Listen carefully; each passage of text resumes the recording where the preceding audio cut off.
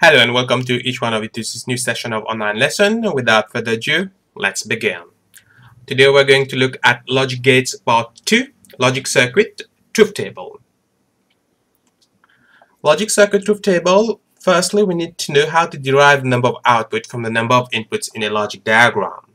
To do so, we make use of a simple equation which is S equal to 2 power n, whereby S is the number of output and n is the number of input. Meaning, if in our diagram we have one input, then we are going to have two outputs in our truth table. If we have two inputs, we are going to have 4 outputs. If we have 3 inputs, we are going to have 8 outputs. The number of input normally are given to you in the exams. The truth table, the part where you have the input, is already given to you in the exams. Let us look at an example of how to derive the truth table of the following logic diagram. Example 1, so we have a single input. With a single input, meaning that we are going to have only 2 outputs for P.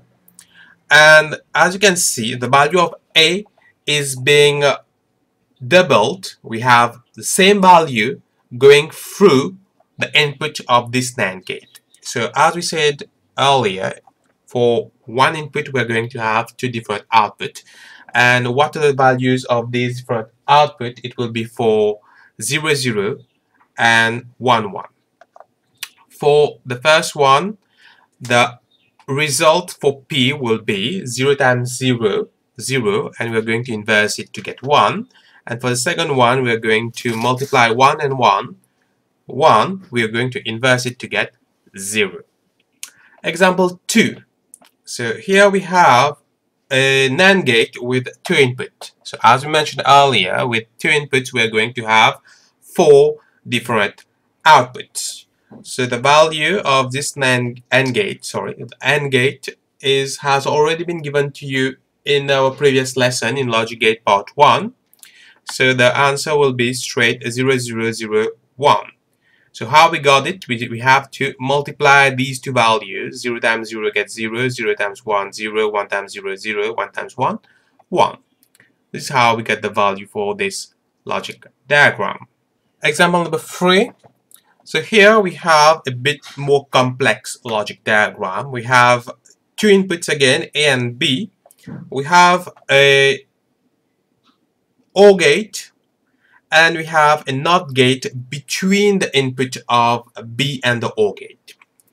So when you have a diagram like this, you need to focus on what are the different inputs in a particular gate. So here, the first one, we have the value of A going in the OR gate, and for the second input, it's a B going through a NOT gate, then going to the OR gate.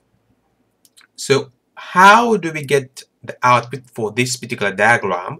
We have to get this value of B naught first.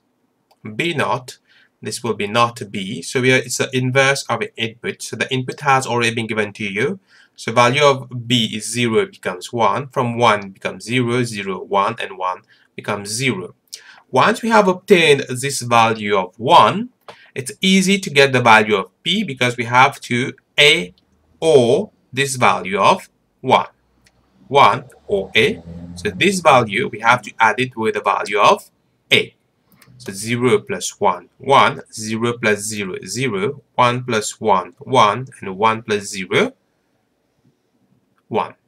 So the value of P will become this value of 1, 0, 1, 1. Example number 4 now. So in this example, we have 3 inputs. This is the first time that you're working with a 3 input example. So in 3 inputs, we are going to have 8 different outputs. Now, the truth table, the part where you have the input, normally is given to you in the exam and is as follows. So you have 8 different values for A, 8 different values for B, and 8 different values for C, and each one is a specific combination for this logic diagram.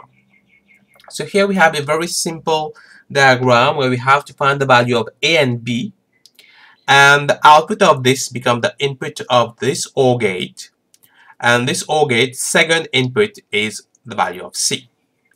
So how to work it? We have to find this value of A and B first. So how to find the A value of A and B? We have to multiply the values of A and B. So 0 times 0 is 0 and so on, where we have 1 times 1 in the last two rows. And this value that we have obtained, A and B, this is going to be ORed with the value of C to get the value of B. So C or 1. So we are going to add this value and C in order to get the value of P. So 0 plus 0 is 0, 1 plus 0 1, and so on. And as you can see, the value of P becomes 0 1 0 1 0 1 1 1. Last example, example number 5. So here we have a bit more complex logic diagram. We have several gates for which we need to find the output first before we get the output, the final output of P. So again, the value of the inputs will be given to you. This table, A, B, and C, normally will be given to you. So what we're going to look first, we're going to look at finding this value of not B. So not B is the inverse of its input. Secondly, we are going to find the value of this OR gate. So A and the value of 1.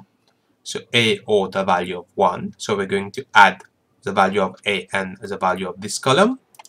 Next, we're going to find the value of not C. So not C will be the inverse of the value of C. So not C. And lastly, the value of P will be obtained by using the value of 2 nor the value of 3. 2 nor 3. So these two columns, we have to know them to get the value of P. And how do we know? We need to add an inverse. So we add 1 plus 1 is 1, and we inverse, it becomes 0. The value of P will be the same as this value, 4.